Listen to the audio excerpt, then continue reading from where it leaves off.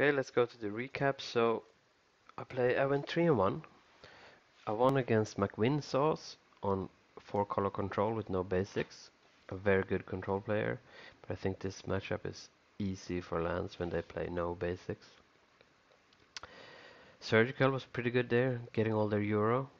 Game 2 felt very hard to lose once those were out of the deck. Then I lost to Karn Echo, which is a horrible matchup. I managed to minus one win out of floating mana for Force of Vigor to destroy the Karn after Lattice had been resolved. That was a nice little move.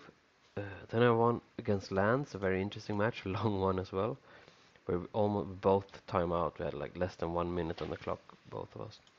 And I won 2-0 against Doomsday, where the main deck Endurance really pulled its weight. So overall, if you look at the schedule,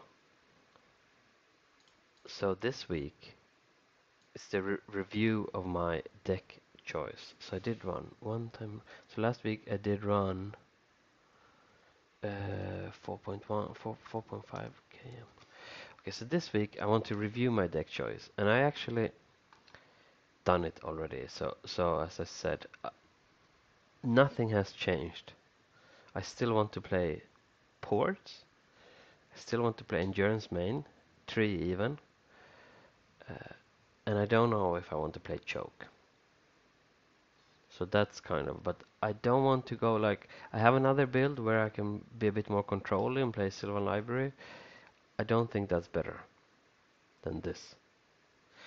What I really need to figure out is a way to tackle the 8 cost matchup. So Doomsday and 8 cost, those are two, like, we have 2 weeks where I can do testing. I'm going to test actually against Doomsday this week, definitely against 8 cost next week, and kind of figure out how that matchup plays out. But so, like, for what I've seen now, there's nothing that will make me cut the endurance main. Alright, thanks for watching everyone.